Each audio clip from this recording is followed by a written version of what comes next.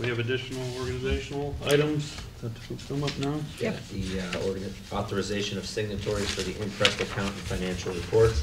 Resolved, the Board of Education, Township High School District 208, Cook County, Illinois, hereby affirms the authorization of the Chief Financial Officer and the Superintendent as signatories for Imprest account and financial reports as presented in the April 27, 2017 Board Agenda Packet. Second? I think we should... Dr. Keene, second it? Same thing, Gary. I think somebody should, maybe our CFO, tell the new board members what the Imprest account is, Yeah. what financial reports have to be signed. We have the board account, obviously, that gets checklist things that get approved at the business meeting for the board. The Imprest account is an account that we have to do to pay various vendors or various bills that come up before a board meeting can be approved in it. There is a slush in the account. Usually we try to keep it at about $65,000 in there, just excess in there.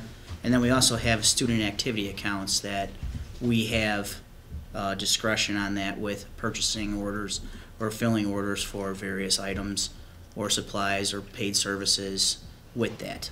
And the Board of Education has a right at each business meeting. They'll see the Imprest checklist of any checks or bills that were paid, so they'll be able to ask questions or see the background behind those checks. It's just that sometimes the timing doesn't always line up.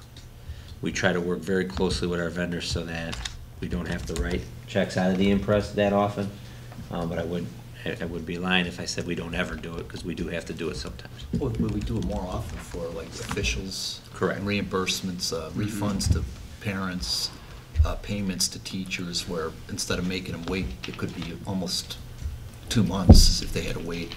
They can get a check out of the Imprest account and then we approve it that way. Well, any vendor, because of the law, we don't even have to pay them on it. We never would have to pay them on an Imprest account, but we do some of them anyway. But yes. Any additional discussion? Go for the vote. Dr. King? Yes. Ms. Sierra? Yes. Ms. Towner? Yes. Mr. Smithing? Yes. Mr. Welch? Yes. Ms. Ruska? Yes. Mr. Gritchen? Yes.